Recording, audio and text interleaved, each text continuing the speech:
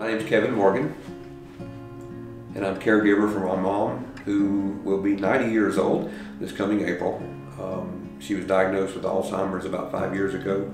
The most important thing to her and to me and her children is that she be able to stay in the place that she has known as her home for 57 years.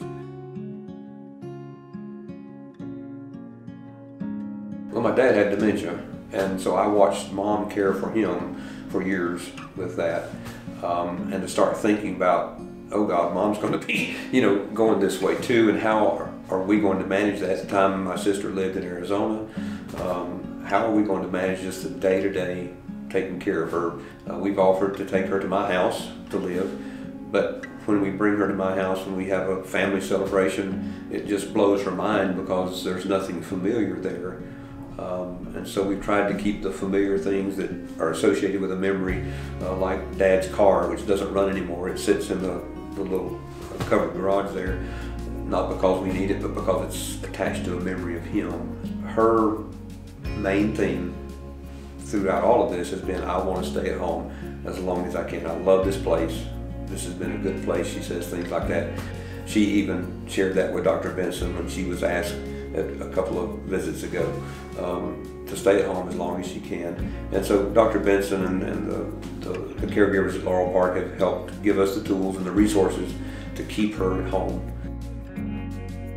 During the warmer months, during the summer and the spring, she will spend most of the day sitting on the porch watching the cars go by and reminiscing about things that she remembers about the children that she raised there, her neighbors, working a word search puzzle. She can't remember what she did 2 minutes ago, but she can beat me on the word search puzzle. And she'll often say, this has been a good place.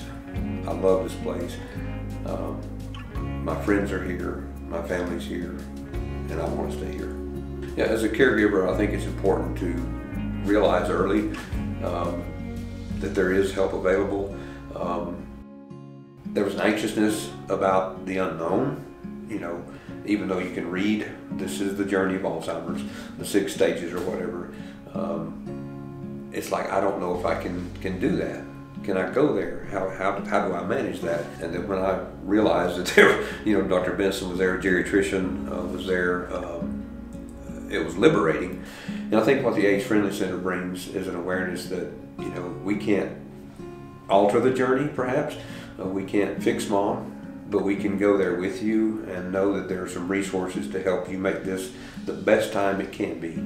It's going to be a hard time, and it has been a hard time for both her and the people who care for her and her family. I think caregivers need to realize that there are resources out there in the community and within Advent Health to help them navigate that journey. It's not a journey you have to take alone.